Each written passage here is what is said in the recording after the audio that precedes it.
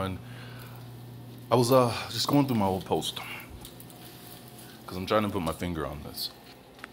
You got everybody sitting home, or everybody sent home for no apparent reason. You're claiming it's because of a spreading disease that's so contagious and so infectious that if you come in contact with it, everyone's gonna get it. It's just spread like wildfire. It's like the Midas touch. He touches it, bam, you're golden, right? You get touched by this, bam, you're sick. Despite the fact that Rudy Gobert, the player that shut down the whole NBA, right, who mocked the coronavirus, they claim came in contact with 92 people in the building. And that's just in the Utah Jazz facility. They're not talking about the teams that they played against because they haven't tested those players. And like with the whole Thunder team, nobody tested positive for this. The whole team for what's that team? The Raptors. What's his name? What's that kid from Sudan, Africa? That Ibaka guarded this dude one-on-one the night before he tested positive. Has still not tested positive for that coronavirus. So it didn't spread the way they're saying it spread. I feel like this is being selected, targeted towards certain people in certain locations. It almost reminds me of that episode of Criminal Minds where that dude purposely went out to parks and stuff like that, started putting out the disease in the air, and the wind would carry it and infect everybody at the playground. You know, and because he said, oh, this country is not prepared for another great breakout and pandemic for disease and stuff like that, you know? Because that's what you're saying, the thing you're hearing right now. We weren't prepared, we weren't prepared, we weren't prepared. Same thing in that Criminal Minds episode. But I'm still like, that's still not good enough. That's not what's going on. That's not what's going on. I said, you know, always thought about this. Why are they cleaning out the Middle East? You know, as the years go by, I look at it, you know, there's a financial thing to it because there's only, 3 nations left that participate in the Rothschilds, what would you call it, Anglo banking system, right? And it's Iran, it's Cuba, and North Korea, or South Korea. I believe it's South Korea. So, I mean, and it's just what happens, these are all the places the United States has a big issue with. Right?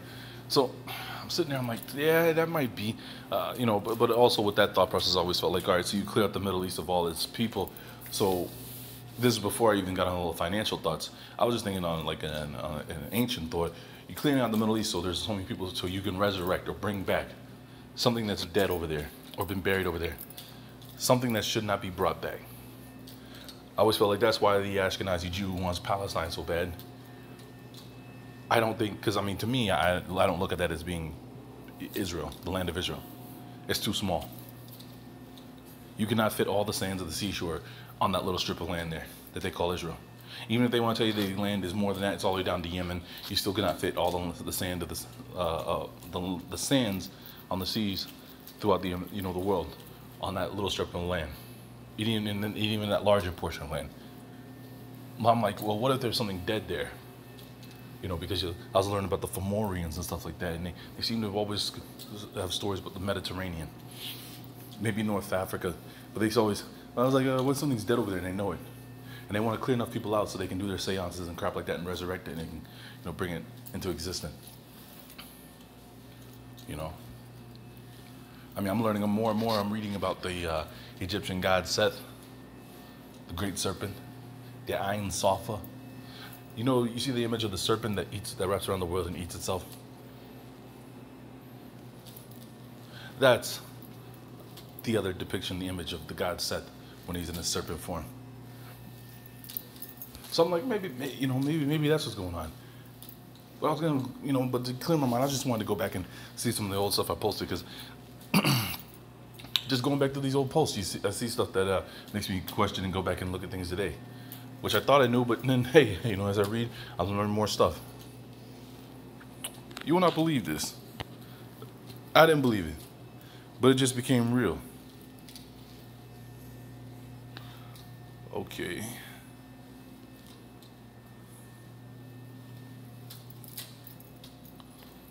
Look at this right here.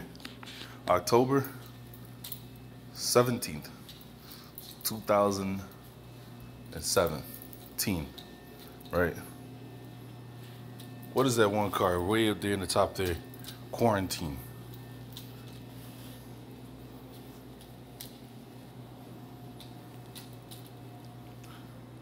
We've seen this card lately come up. The Center for Disease Control.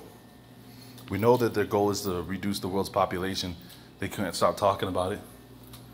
It just hasn't been brought into fruition.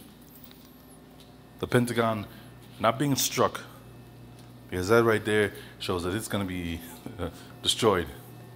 Right, the fire from within the Pentagon. And what is that, right?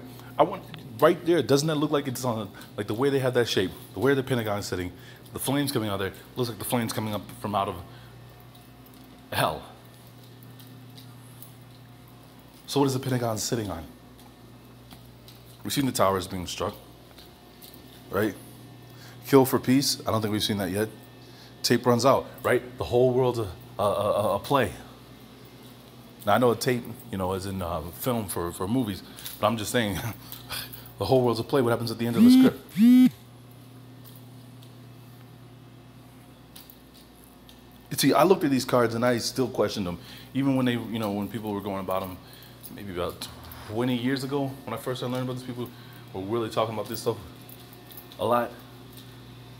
Conspiracy groups and stuff, and I question them. Come on, playing cards. That's interesting, but playing cards. Some of these were coincidences. Playing cards, but now you do quarantine when that's everybody. All these children are so disrespectful. They're not quarantined. They're not caring about anybody else. We need a National Guard to come in here. They're here.